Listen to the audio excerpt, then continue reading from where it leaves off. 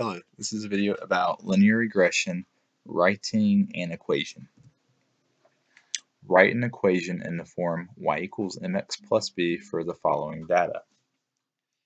So literally all we have to do is take our data and type it into Google Sheets. Now you may want to try copying and pasting it directly over from the homework question itself, or you may want to copy from the homework question to Excel to Google Sheets. If you do that, I know for a fact you won't have any issues. So in the regression tab,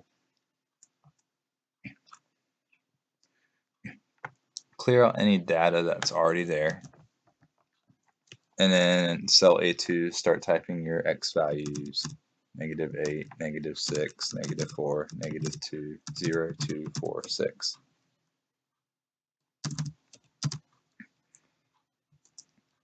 And go ahead and start typing your y values in.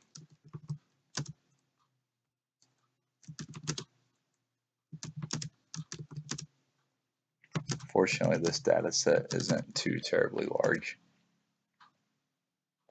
Alright, so go ahead and let Google Sheets do the calculating. Give it a little bit of time. It does take some time to do these calculations.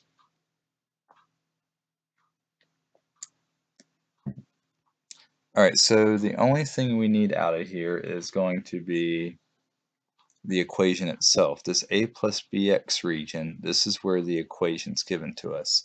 A is the constant term, and b is called the coefficient, the number that goes in front of the variable x. So a is 3, b is 9.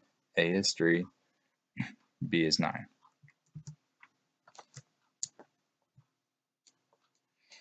So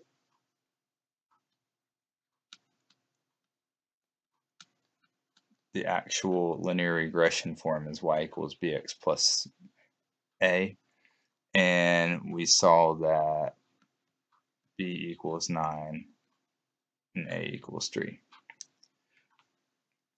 Now don't confuse the b in this general format up here with the b in the linear regression equation. All this is saying is write a linear equation.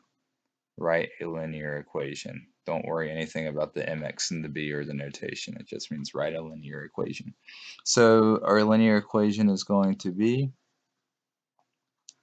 9x plus 3. Y equals 9x plus 3. Once again, we got the 9 and 3 from Google Sheets. B is the coefficient of x. A is the constant term all by itself. Thanks for watching.